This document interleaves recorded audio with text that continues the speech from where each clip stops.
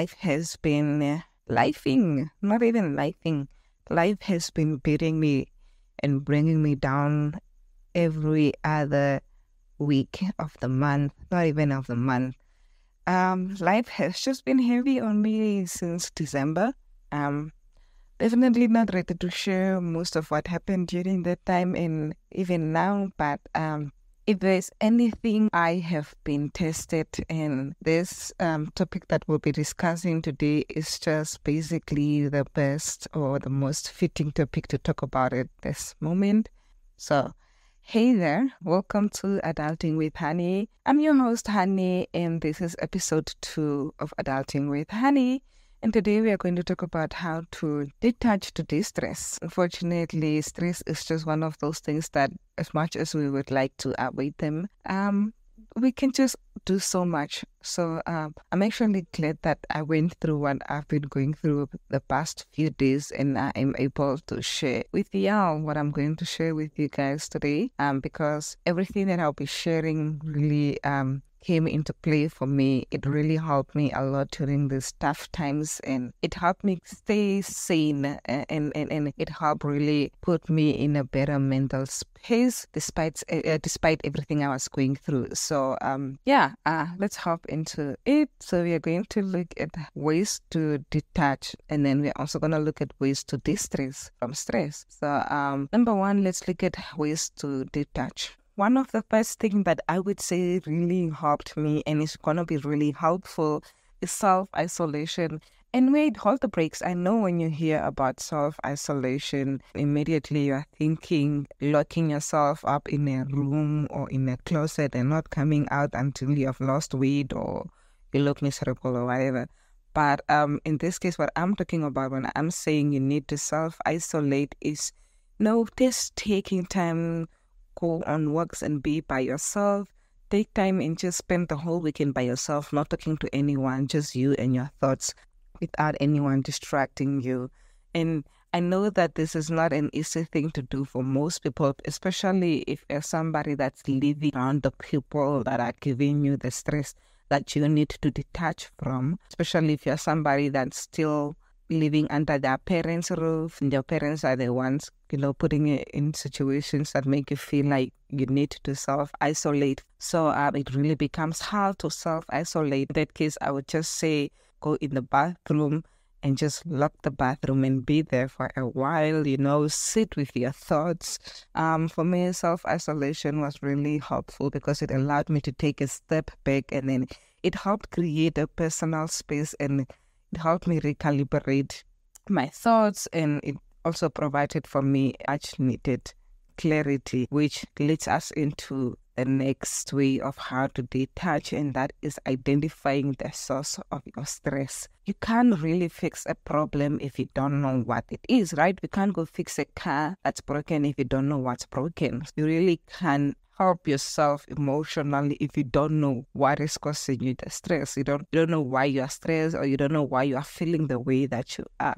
Self-isolation just really helps provide you that mental clarity that will help you identify what is causing you the stress and why you are feeling the way that you are feeling. So understanding what's causing you the turmoils enables you to address the root of your stress effectively. If you know why you are stressing or why you are feeling a certain type of way, it's easier to know how to deal with the situation or how to confront the person that's making you feel that way. And by confronting, I'm not saying going out there speaking to the person, although it's important at this stage now. That's not where I'm at right now. I'm just talking about you yourself, within yourself, identifying, I am angry or I am feeling this way because Hanni said this to me, and these words that Hanni used on me are really making me feel uncomfortable. They are giving me a lot of stress, and I'm not happy because Hanni said this. So that's what I mean by identifying the source of your stress. Now, let's move on to point number 3 of how to detach, and that is knowing emotions are temporary. Knowing that whatever emotion that you are feeling right now, it's going to come and go. It's not there to stay. It's not a permanent emotion. It's just an emotion that you are feeling right now. it's not permanent. It's a temporary emotion. Emotions are transits. They come and they go. And then realizing this importance allows us to detach from overwhelming feelings and maintain a balanced perspective, because you know that I'm only feeling what I'm feeling now. It's not going to last. It's a feeling that I'm going to have for the next few days, or the next 1 hour, 30 minutes, however long it's going to take. But it's not a long-lasting emotion, and it's going to go away eventually. Number 4 leads us into identifying triggers and taking responsibility. Sometimes all these emotions or all this stress, it's not the first time that we're feeling that emotion, right? And it's not going to be the last time that we're feeling that emotion. But there are certain things that when somebody says them to us, they are going to make us upset. And when somebody does that thing to us, they are going to make us upset. So yes, there are things that people are going to say or do that are going to catch us off guard and get us into a space where we are stressed or we are emotionally unwell and all of that. And we have no control over that. Right? But it's also important to identify things that we have control over. So some people know for a fact, like, if you dare say anything about my mother, I'm gonna come for you. You know that that's a trigger for you. And you also know that there's a traumatic situation that happened to you that you know for a fact that if somebody was to bring that up, it's gonna trigger you or it's gonna make you feel a certain type of way. Being proactive and identifying what these situations are for you are going to help you be able to identify that, okay, this is a trigger for me, so I'm gonna take myself out of this situation.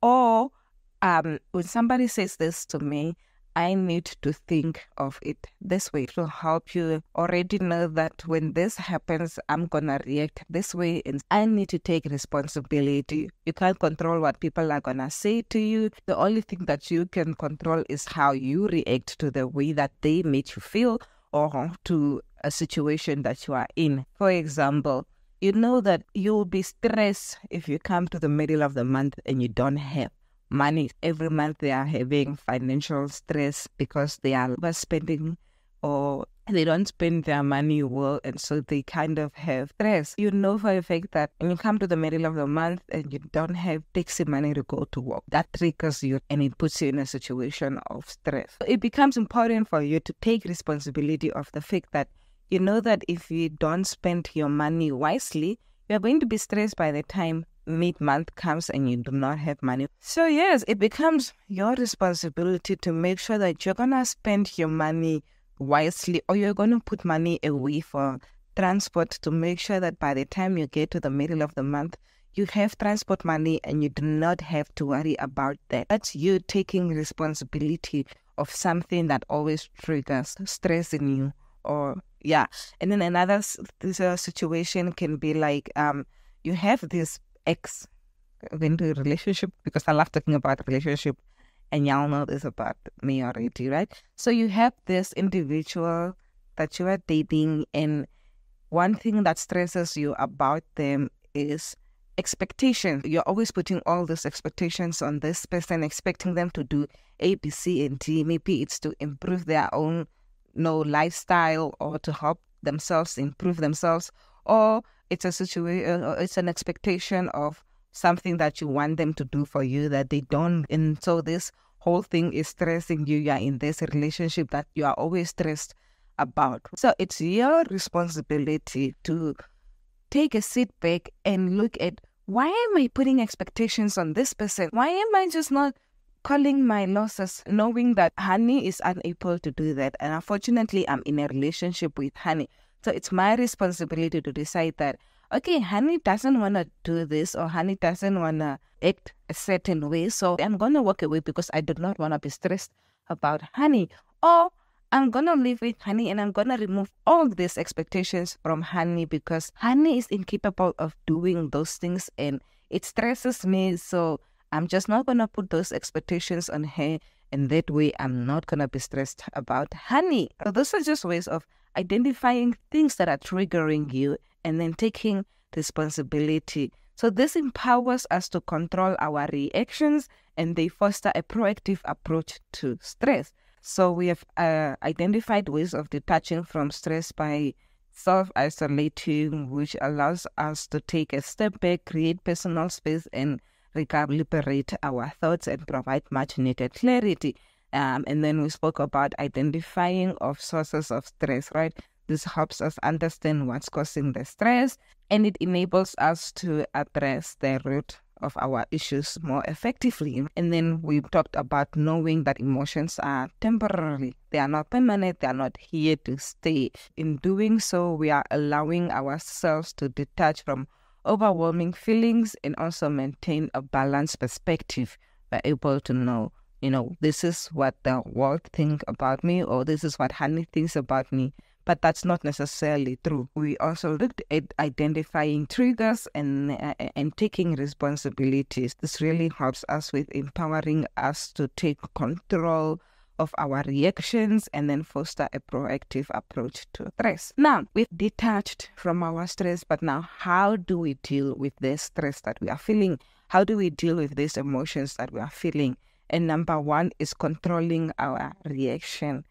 If I can tell you the number of times that I did not control myself about how I felt in a situation, I reacted right away, and then I just went back and I was like, oh my goodness, I needed to take time to think about this before I reacted the way that I reacted. When something happens to you, you have exactly 3 seconds, even 5 at most, to just control what's going to happen next. To just think about what you're going to do next. And that will be the most important part of how you're going to feel for the next 1 month, 1 year, 1 week, 1 hour, 3 hours, however long that you're going to be dealing with that situation. That is the most controlling point of how you're going to feel right after that person said or did whatever they did to you. So you need to be able to control your reaction. Stressful situations are inevitable, okay? But we have to control our reactions. Choosing how we respond will empower how to navigate the challenges. Let's think about this, right? I'm in a situation, guys, so much has happened right now, and I'm really holding back from using examples of situations that happened to me right now because I don't think I'm ready to talk about these situations at all. So, okay, sorry. But it's taking me back so far that, I'm getting a little emotional, but I'm not going to do that.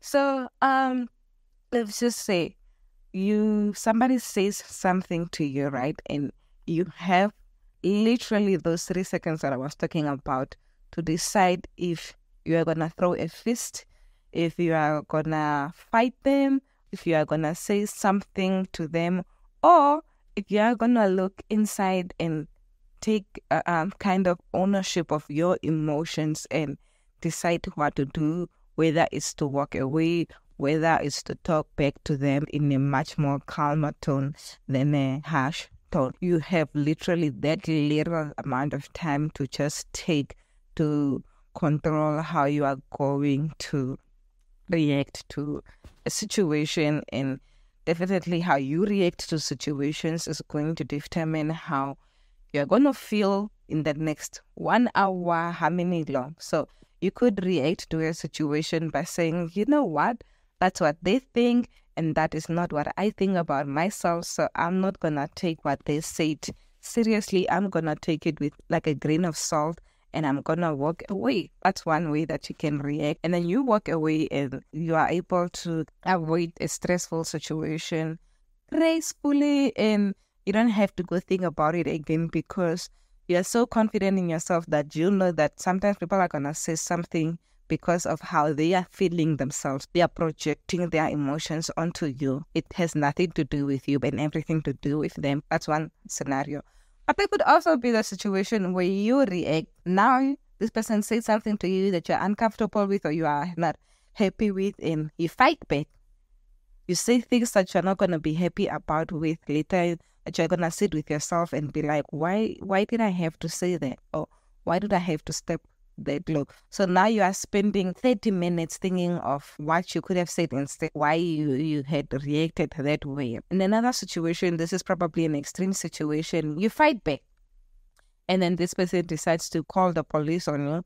Now you are arrested and you are sitting in prison for a year or even longer, because either you ended up killing someone or you ended up causing bodily harm on someone. So these are things that can all come out of being unable to control our emotions and our reactions towards situations that were stressful. Moving on, another way on how to de-stress is practicing detaching from emotions. So earlier we said isolate yourself and identify your sources of stress, but now we are saying being proactive about detaching from emotions. I kind of touched on this one slightly earlier, but it's basically allowing yourself to observe feelings without being overwhelmed or looking at, this is what Hanni says or did to me, and that has nothing to do with me. Okay, that is how Hanni is feeling, and Hanni is projecting her emotions onto me. So how you can do this is going back into your own head, telling yourself that, you know what, I am feeling this way right now, right? This is how I am feeling, but I don't want to feel that. I'm going to do something else that's going to make me feel better and not feel that way. One way that I detach from those type of emotions is going to bed, taking my laptop, putting on a movie, putting my sheets over my head, and then just going to bed. That's another way that you can also help yourself detach. Another way that you can also do this is meditate. You don't know how to meditate. There's a lot of YouTube videos that can walk you through how to meditate, and there's a lot of spaces that you can learn how to meditate. But I was not somebody that used to, meditate. I was just like, what the heck? Like, what? Why? But since I've gotten into doing it, it has changed my life drastically. Like, I can't even imagine, like, how was I living my life without meditation? Like, whoa, Hanni, how are you doing that? Like, yeah. So really meditating has helped me a lot with detaching from emotions. Meditating just allows us to observe our feelings without being overwhelmed by them, and it also fosters emotional resilience. Now, let's look into a third way on how to de-stress, and that is letting go of control. You can't be in control of every situation. As much as you'd love to control every situation and every feeling that you are feeling, and controlling how people are gonna act, or like, I'm not gonna go there because so and so is gonna be there and they just give me stress, so I'm not gonna go there, right? Yes, that's something that you can control. But there are situations that you can't control, especially if you are living with your parents. I'm speaking to that person right now, and then to say that, hey, you can't control how your mother is gonna wake up. You can't control how your mother is dealing with her stress. Only thing that you can control is how you deal with her. Controlling your emotions, knowing that, listen, this is my mother. Sometimes she wakes up very angry and she says things that are mean to me, and even when I tell her that these things are mean, she'll keep repeating them and she'll keep doing it anyways. That's just her.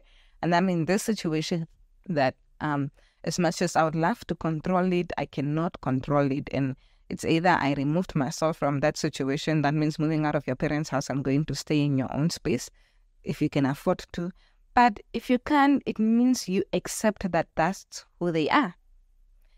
Doesn't mean that they are the best person, and it doesn't mean that what they're doing is right, but you accepting that this is who my mother is. Sometimes she wakes up with these mood swings, and today she woke up with that mood swing, so I just need to deal with it best way I can by controlling my reactions, by detaching, by self-isolating, all the things that we spoke about earlier on how to detach, right? So doing one of those things is gonna help me, so I'm just gonna do that and ignore her, because unfortunately this is a situation that I'm in and I can't control it, so I'm gonna have to accept it. Another thing on letting go of control, it's also just knowing that some things you really can't change. You can't change everything. In fact, you can't even change yourself. There are things about yourself that you can't change, that you have been trying to change. So what makes you think that you are in control of everything else and you can go change everyone else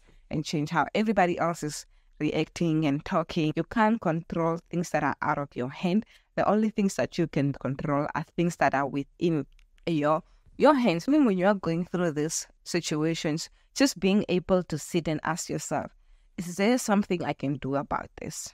Is there something that I can do to change this situation? And if there is, go ahead and do the thing. But if there's nothing that you can do about it, if you're asking yourself, is there something that I can do? And you're like, no, it's out of my control. I can't, there's nothing I can do about it. Then we just accept that that's what it is. Like, you can't change it. You can't change everything. And some things are really just out of your control. You accept that it is what it is and you move on from it. And I know it is hard to say that, like, no, I can just move on. I need to fight. No. Unfortunately, it was out of your control. What are you going to do about it? There's nothing you can do about it. Moving on another way of how to de-stress. And stay tuned also. I have 3 other bonus points on how to de-stress. So stay tuned. Okay, moving on other ways on how to de-stress, and we're gonna look at practicing forgiveness. And oh my God, is forgiveness not the most hardest thing that you're gonna do? And as easy as it sounds, and you think about forgiveness and you think it's saying, hey, I'm sorry, and that's it, right? It's literally 3 words. I am sorry. 3 words, right? That's what forgiveness is. It's asking for forgiveness or giving yourself the forgiveness, telling yourself that I need to forgive myself for the way that I reacted, or for the way, for the way that I reacted. I need to forgive myself for that, right? It sounds so easy. It sounds like all I have to say is just, I'm sorry, honey. I'm going to do better by myself. I'm going to do better by you. Right? It sounds that easy, but it's not. Forgiveness, it's really hard. And sometimes somebody can come asking you for forgiveness and you feel like, whatever. Like, it's hard to forgive them. And you're just like, yeah, no, I don't feel like you are sorry. I don't feel like I want to forgive you because your apology is not genuine, or I'm not pleased with your apology. The thing about forgiveness is that as hard as it might sound to forgive yourself for something or to forgive others from something, you have to remember that forgiveness is a powerful thing for de-stressing. When you forgive someone, there's just so much weight that comes off from you. And sometimes forgiving others, not necessarily for them. When you are when you are accepting an apology from someone, yes, it might make them feel better about themselves and about what they did to you.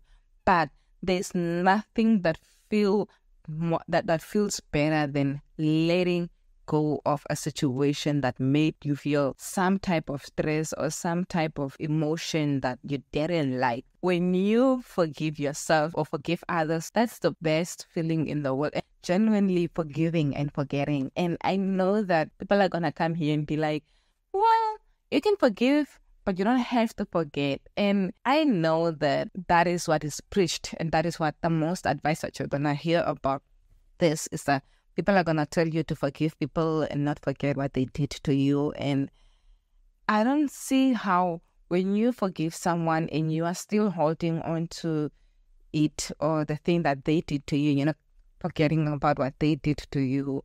Like, how does that clear your mental space? Like, you are still thinking about the thing, right? It's still in the back of your mind. I know this is going to be a controversial, an unpopular opinion.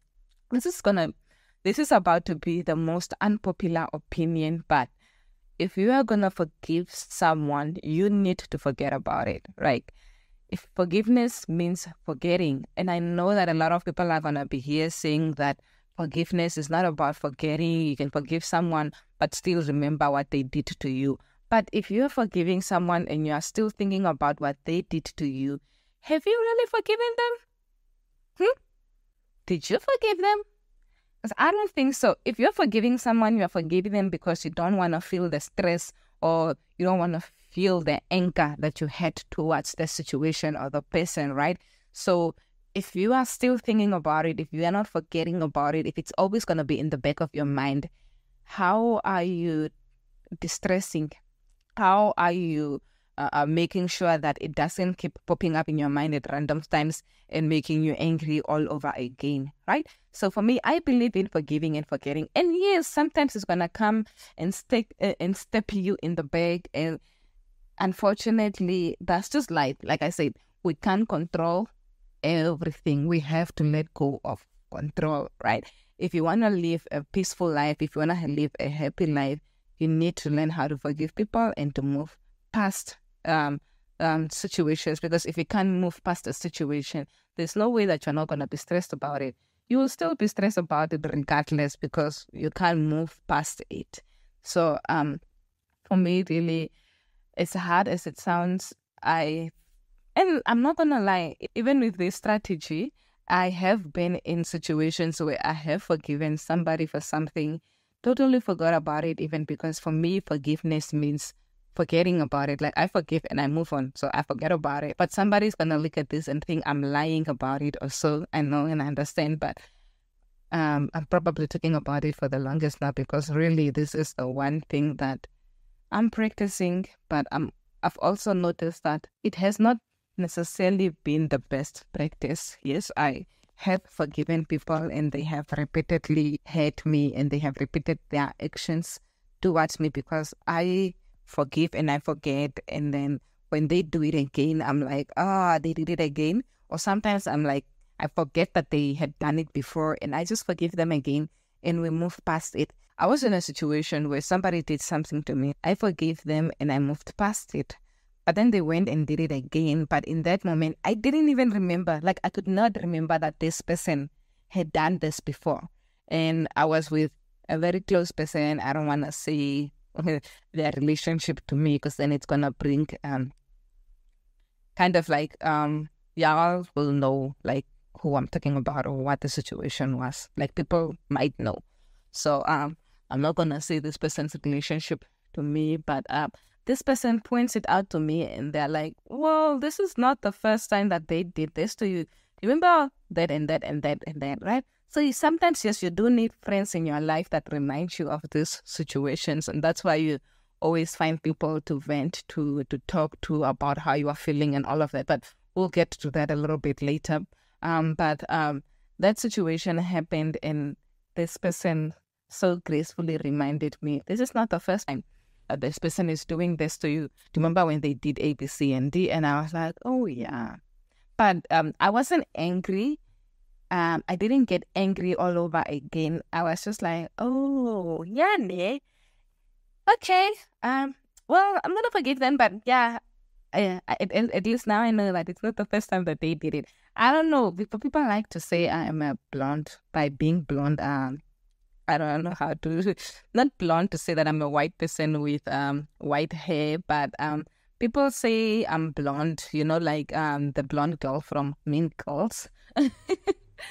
Yeah, the blonde girl from Mean Girls, that type of blonde. And honestly speaking, although it can be a disadvantage at times, for me, I feel like it's a blessing in disguise for me, because sometimes I go through things and I just don't realize how severe they are. I let go so easily. Like, you can do something to me now and 30 minutes later, I'm okay and I'm willing to move past it and be friends with you, and I'm not going to treat you any different from how I was treating you before. And it's a blessing, but it can also be a curse. Forgiveness, it's a personal choice of how you decide to deal with it. If you're somebody that's able to forgive someone and not forget about it and still live peacefully, stress-free, and it's not in the back of your mind every day, but it does come up whenever you are dealing with them, like, kudos to you. But forgiving and forgetting for me has also been a big blessing, because I'm able to treat people how I would want them to treat me, whether they have done or did not do what they did to me. I'm able to forgive people and move past situations without holding a grudge towards them. And yeah, I love that for me. We talk so much about forgiveness. Let's talk about positive self-talk. Whether you like it or not, the way that you're going to talk to yourself, and I'm going to say this again, the way that you talk to yourself is going to shape your mindset. Somebody says something to you, or you are stressed about something, and then you start talking down on yourself, right? Because like, you're so stupid. Like, how could you have done that? You're so silly. Like, you are dumb. Like, I can't think of more negative things to say that are gonna be podcast friendly or advertiser friendly. We're in that era now, but the moment you start calling yourself all these negative things, the moment you start down talking on yourself, the moment you start calling yourself the words that everybody is calling you, then you are shaping your mindset in a negative way, right? Now you are drilling it into your mind that Hanni is stupid, Hanni is what, Hanni is what, all those things, right? And that cannot do you any good. It will just keep breaking you. It will just keep harming you. So the next time somebody says something negative to you, or the next time that you do something that is stressful or that is putting you in, it's bringing your mental health down or whatever, the next time you end up in that situation, think about all the positive things that you can say to yourself. Yes, it's a mistake, but you are a smart girl and you know how to get yourself out of this situation. You are not going to do it again. Next time the situation comes up, you are going to react with grace. You're going to be peaceful about it. And this is life, honey. Things like this happen. And yeah, saying positive affirmations to yourself, and giving yourself constructive self-criticism, and giving yourself constructive dialogue. You create a more optimistic internal environment for yourself. Your thoughts or whatever environment that you're sitting with, within yourself on the inside, it's going to be so positive, and you're going to be a positive person. Know that the power of what other people say to you is just as powerful as what you say to yourself. If you are being negative to yourself and then somebody says something negative to you that you have said to yourself, you start thinking that that is true and that is who you are. But that is just the power of words. Being kind with yourself. Speak with yourself in a kind manner. Speak to yourself like how you would love somebody to speak with you. Yeah. Next point, the bonus points. There's 3 bonus points of how to distress yourself, and that is working out. Okay, work out. You guys, go on a nature walk. Go on a jog. Oh my God. Now that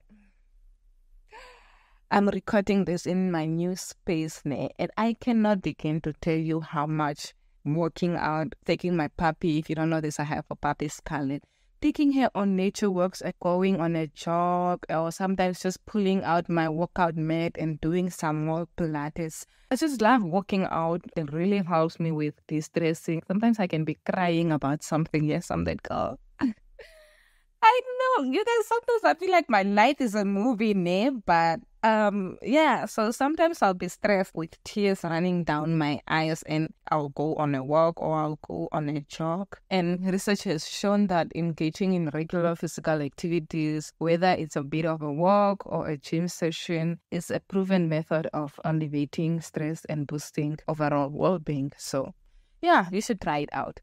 Bonus point number 2, and that is praying, worshiping, or uplifting music. So pray, guys, pray. Prayer.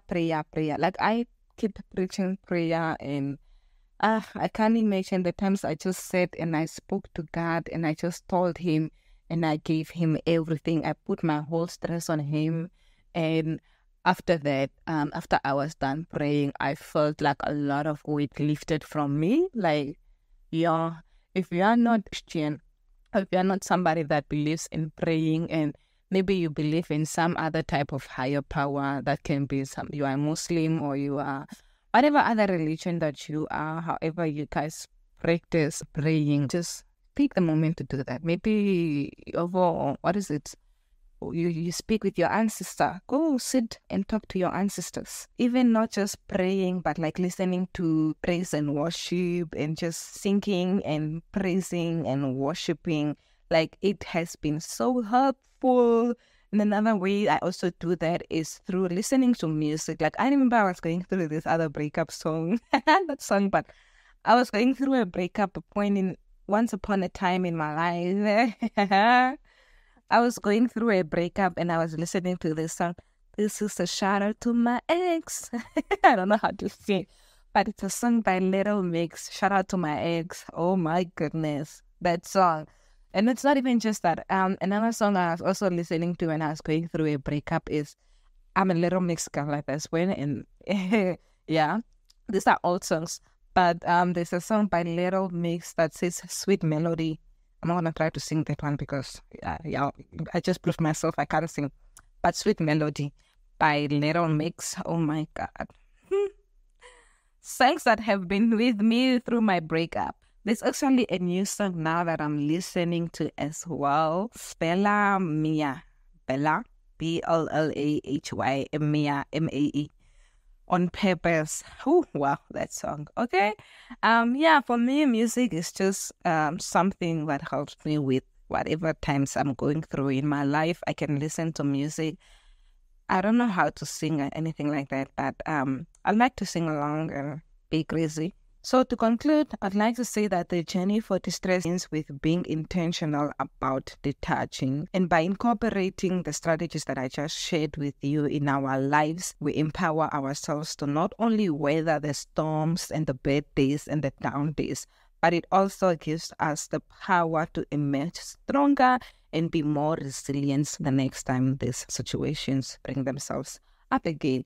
Thank you for joining us for this exploration of how to detach into Destress. If you would like to join our community and take part in deciding what topic to talk about next, I'll leave a link in the description box below. Click that link to a WhatsApp group where I share the ideas of the next topics that I want to talk about, and then you guys can engage.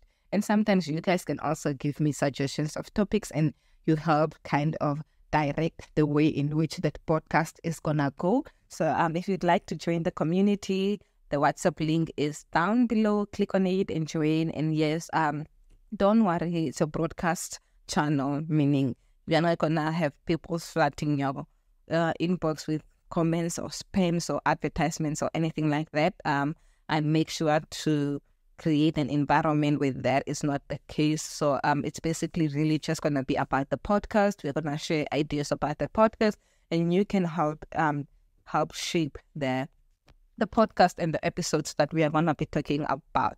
So I encourage you to share your thoughts and expectations in the comment section down below. And also, let's build a community focused on well-being and resilience. So until next time, stay empowered and live a stress-free life. Bye.